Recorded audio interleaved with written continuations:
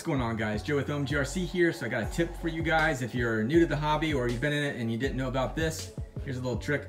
Anyway, this is what I found this on another YouTube site and I thought it was really good. It's very helpful and it didn't take very long to remove the chrome off the tires or off these wheels. So anyway, I'll just kind of give you FYI on it anyhow. Make sure you wear some safety glasses so you don't get anything splashed in your face. I got a little plastic bowl that's over there. And also, when you're trying to remove the chrome, what's underneath it. So in this case here, this tire is white, the plastic is, and so that wouldn't look so good. I wouldn't do that one, but I want to let you guys know. These aren't the stock tires that came on it, but they were chrome as well, and I didn't like them either. So I don't like these because they are chrome. So let me show you what it looks like after super clean. It takes about 10 minutes or so. It's like a whole different beast now. So I like that way that it looks. It flows better.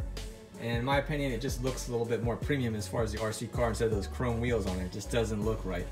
So anyway, when doing so, showing you that again, definitely sticks out more. I think it looks a lot better with the black wheels. Now, it takes about 10 minutes or so, roughly around there, to start removing them. I'll show you kind of in between.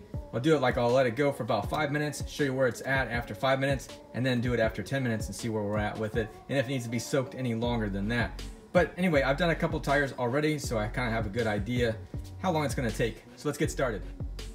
All right, so the first step, what I did was I went ahead. Anyway, the cost of the Super Clean is about $5. I got it at Walmart anyhow.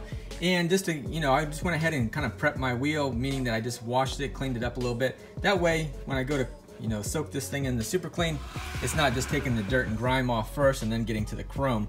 That way we already have a nice, pretty much a clean surface to work with.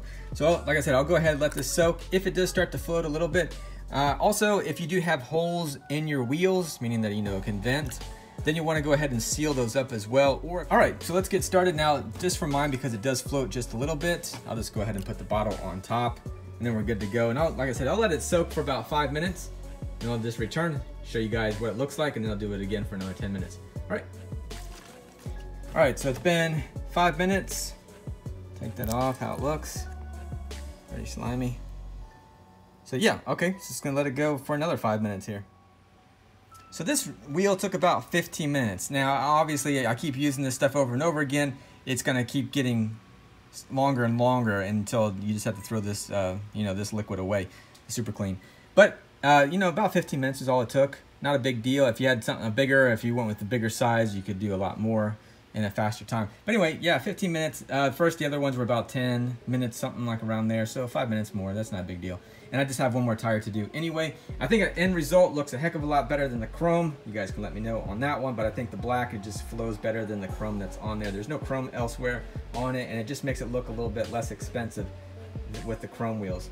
Anyways, if you guys are new here, definitely consider subscribing. Also, check out our website, omgrc.com, for all your hobby goodness.